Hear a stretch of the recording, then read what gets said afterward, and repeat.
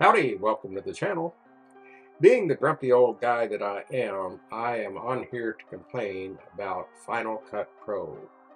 In particular, there's one thing that just drives me absolutely nuts.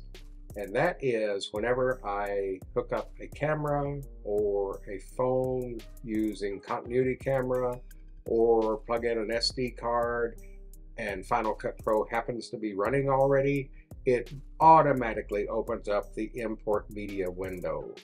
I don't find this useful at all. If I want to import media directly from one of those devices, I will select it. So I would be most happy if Final Cut was modified to allow us to disable this option. And let me just demonstrate here what I'm talking about. I've got an SD card ready to plug into the studio right here. So we plug it in. Give it a second to recognize it. There it comes. And there's Final Cut Pro wanting to input stuff. So, and I don't know what camera's missing. I don't really care.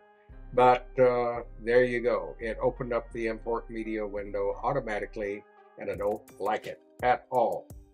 And I'm willing to bet I'm not the only person that finds this annoying. Therefore, I am requesting that those of you that agree with me do what I have done here.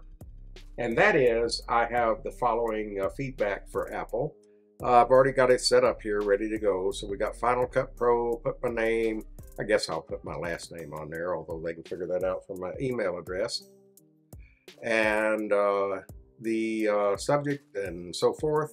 Enhancement request. Whenever FCPX is running and I connect the phone, camera, or SD card, the import media window opens automatically. Please give us an option to disable this.